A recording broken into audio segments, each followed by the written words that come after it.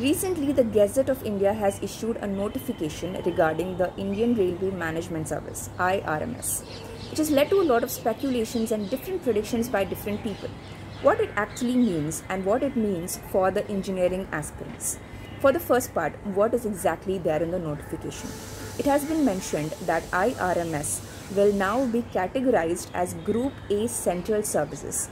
That means in the ranks of Indian administrative services, foreign services, revenue service, forest service, right? So IRMS will now be of the same rank as IAS, IFS, IRS and so on like that, right? Now what will be the exact recruitment process? Remember that as of now there is no official notification, but there are three possibilities only. What are the three possibilities? Civil services examination, recruitment through civil service examination, through ESE, engineering services, or through a separate exam. Alright, but there is more probability for civil services or a separate exam. Why is that? Because the IRMS now has 8 departments, right? Some of these departments used to recruit from civil services and some of these departments used to recruit from engineering services. What it means is that some of these used to have a technical expertise and some of these needed to have, the students need to have a non-technical expertise, right?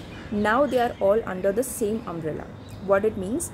It cannot actually test only the technical expertise, which is why engineering services may not be a better probability, but we have to wait and see. So civil services examination will be one probability, but the notification has already been released this year for this year's vacancies, right? But they can release an corrigendum which will state that notification, like we will recruit from IRMS as well, civil services, right? So it can be, I'm saying it can be, it is not yet released, nothing is as of now official, right? So that is one way in which civil services has the probability, and the other probability is that there is a completely separate exam which is conducted by UPSC only, but it will recruit for IRMS separately. Alright, so these are the two possibilities, but as of now nothing is official, so do not decide on anything, just wait for the official notification.